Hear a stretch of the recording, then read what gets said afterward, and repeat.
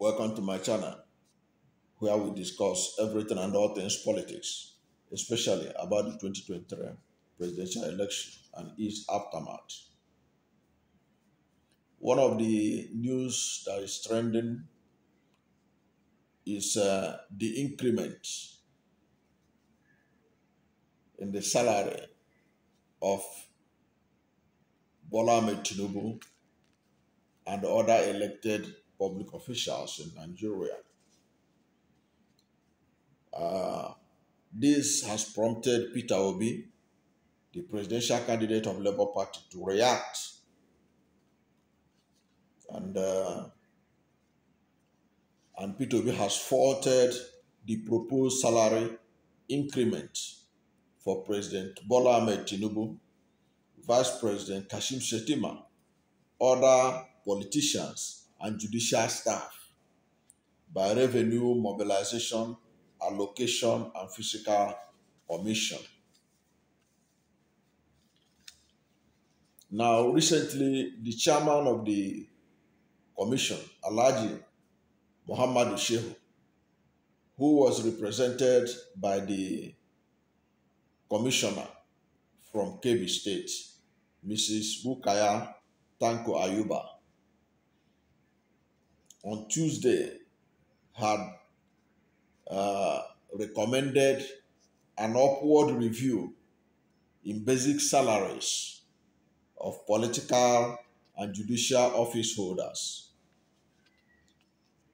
That report generated a lot of controversy on social media as Nigerians berated Aswad Bola Ahmed Tinubu for calling them to sacrifice for the country following the sudden removal of fuel subsidy without providing palliatives for the public, for the Nigerian citizens. Meanwhile, going ahead to increase the benefits for politicians. Now, in the heat of the public outrage against salary increment for Tinubu and other politicians, Revenue Mobilization, Allocation and Fiscal Commission spokesperson Christian Nwachukwu, however, said that the proposed salary increment has not been approved, that it is still in the proposal stage. But reacting in a series of tweets on Thursday, Peter Obi wrote that I learned with great reservation the approval of 114% increase in the salaries of elected politicians, including president, vice president, governors, lawmakers, as well as judicial and public office holders by the Revenue Mobilization, Allocation and Fiscal Commission. Obi said that this is not the appropriate time for such salary increment if it is at all necessary. Of course, at a time you are asking Nigerians to tighten their belt, you are thinking of your own welfare. It is your own welfare, the welfare of Tinubu and other elected officials, that is of concern to him. So Peter Obi is spot on in condemnation of this. And there is something suspicious about this increment they did. They put judicial officers, and Tinubu is having a case in court.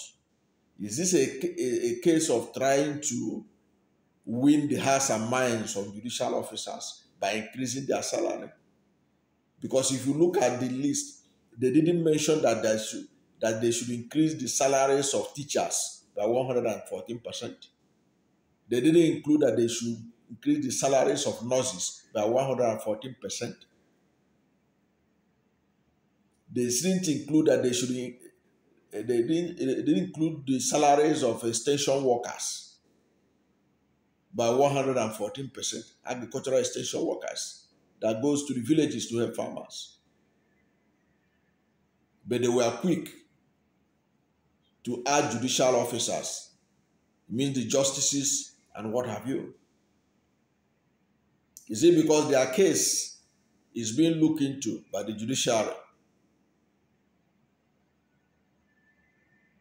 that only the judiciary was mentioned that they deserve 114% increase in their salaries?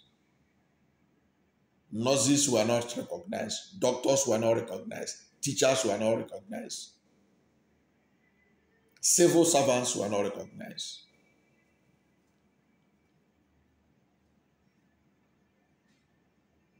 So what is their game plan for putting only the judicial workers? All the other ones are politicians,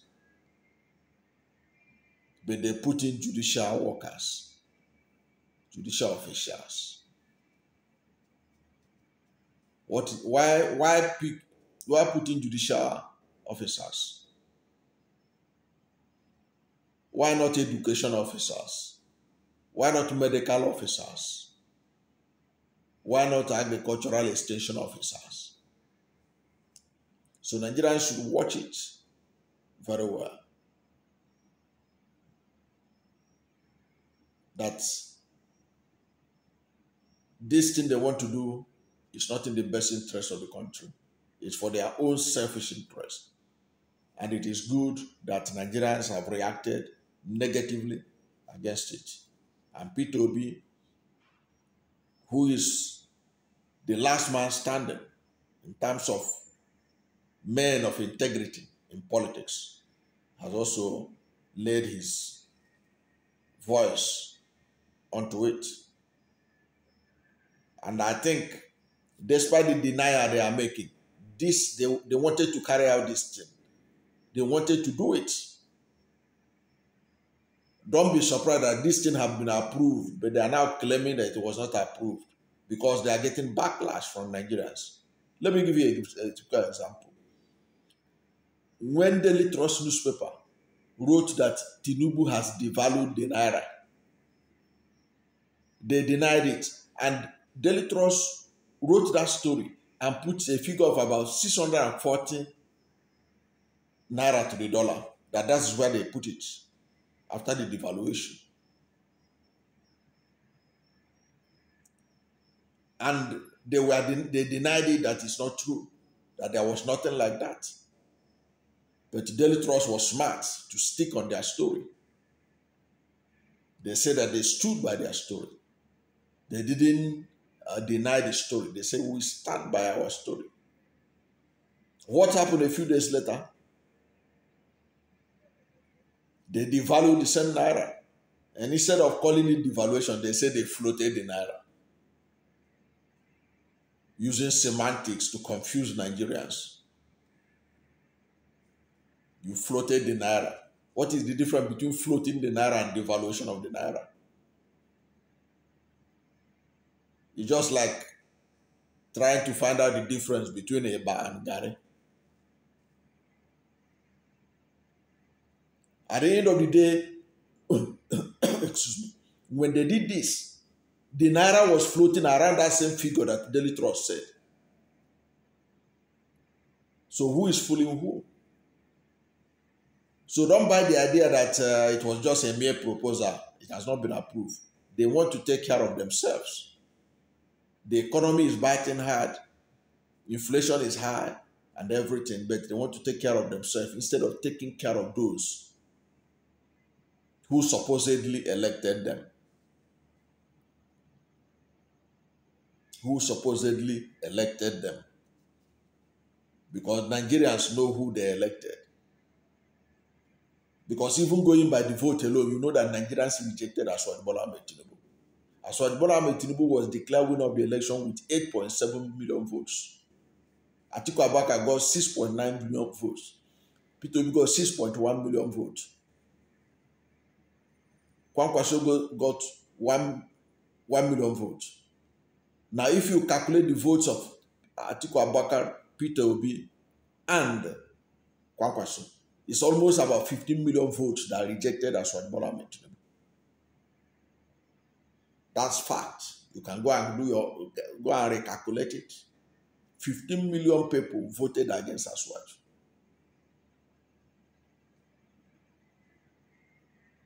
Going by the INEC results. Of course, those results are not reliable. That's why they are being challenged in court. Then another thing is this. Remember that Aswaju Bola Ahmed Tinubu's wife was boasting the other time that they are not going to government to go and take money from government, that they are well off, that God has taken care of them. If that is the case, why is Aswaju ready to accept 114% increase in his salary? They are well off. Nobody is doubting them, that fact. They are among the richest, if they are not the richest family in Nigeria right now. But can they do the honest thing that Donald Trump did in America? Donald Trump was a billionaire before he became president of America. And throughout his stay as the president of America, Donald Trump never collected $1. He didn't collect, he was not receiving salary. He said, I don't want to collect salary, I want to serve. The only thing they paid Donald Trump was $1. He collected $1 annually to symbolize that is his salary.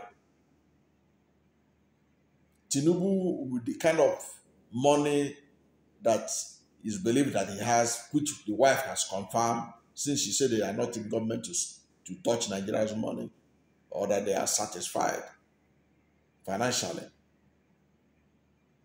ought to have been working for the reduction of the salaries of those elected officials. In fact, those elected officials ought to take a pay cut so that the money generated from the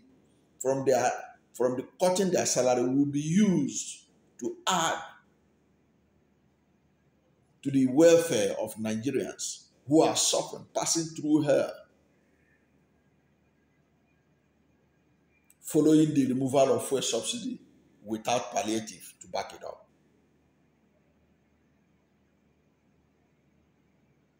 That is what they should do. Cut the salary of these public officials. Tinubu should publicly announce that he will not receive salary, like Donald Trump didn't receive salary. And then we know that they are really serious, and that the wife was right when she said that they don't need Nigeria's money. They have enough. But in any case, Peter Obi is right. The only people that deserve salary increase right now are ordinary Nigerians, civil servants, teachers, nurses, who are sweating it out in our various villages and communities. The unsung heroes of Nigeria. They are the ones that deserve 114% salary increase, and not these elected politicians. Many of them, their elections, questionable. Despite that, they are more concerned about their own welfare instead of the welfare of ordinary Nigerians. Thank you for watching this video. And if you are new to my channel, you have not yet subscribed to my channel, please subscribe to my channel. Hit the subscription button, hit the notification bell. When you subscribe to my channel and hit the notification bell, anytime I have a new video, you'll be among the first to know. God bless you. And please don't forget to like this video, because when you like it, go rank it high and recommend it for more people. God bless you and yours.